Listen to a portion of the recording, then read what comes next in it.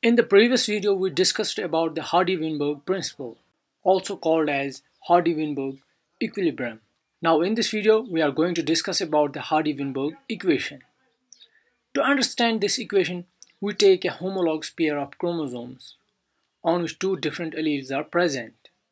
Let's mark the first allele as letter A in uppercase, which happens to be a dominant allele. The next allele is letter A in lowercase, which happens to be a recessive allele.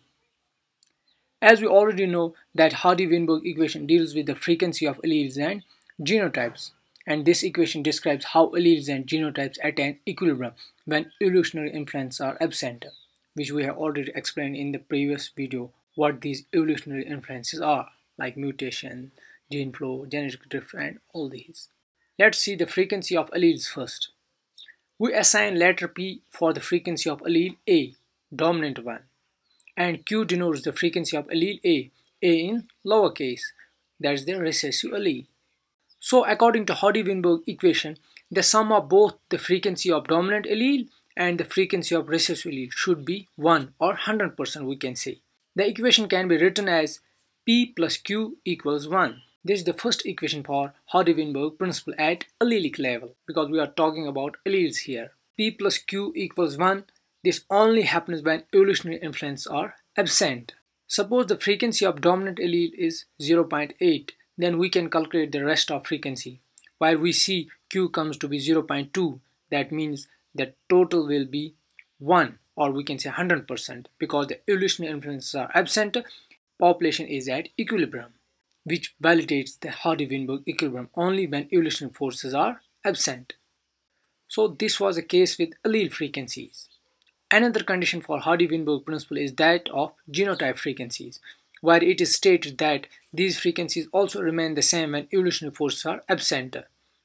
And for genotypes, we consider a locus with two alleles, and the equation for two allele is written as twice P plus Q, like this, for allele 1 and for allele 2.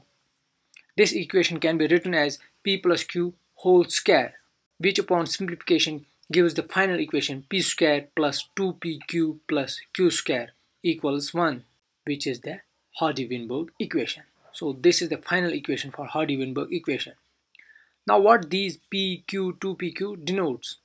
P square is the frequency of homozygous dominant genotype, that's AA, while 2PQ is the frequency of heterozygous genotype, that's uppercase A and lowercase a.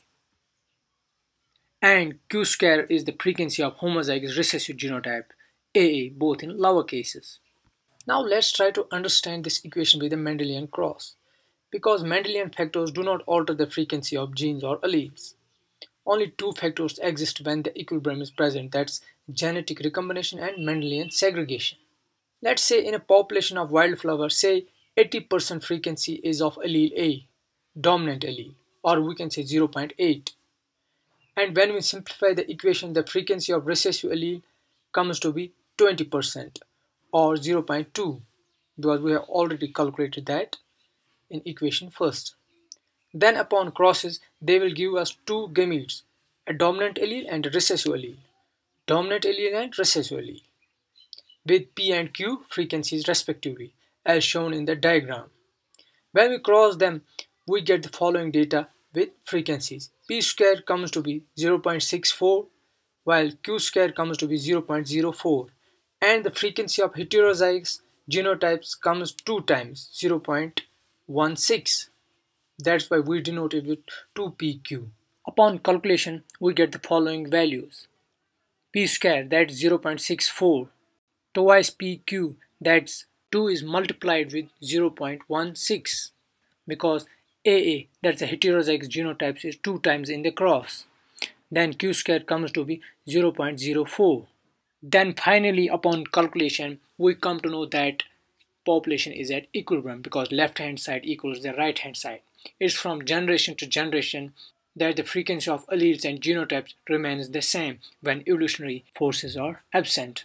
So this is the cross which validates the Hardy-Weinberg principle. So in this way, the Hardy-Weinberg equation comes in handy, where always we can see the deviations from equilibrium because evolutionary forces are always present in nature.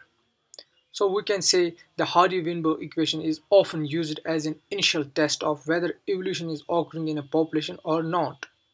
So this is all about Hardy-Weinberg equation. If you want to watch the video of the Hardy-Weinberg equilibrium, the link pops up here. You can watch that video first, then watch this video so that you may understand it very well. I hope you like the video. If you like it, give it a thumbs up and make sure to subscribe to this channel. Thanks.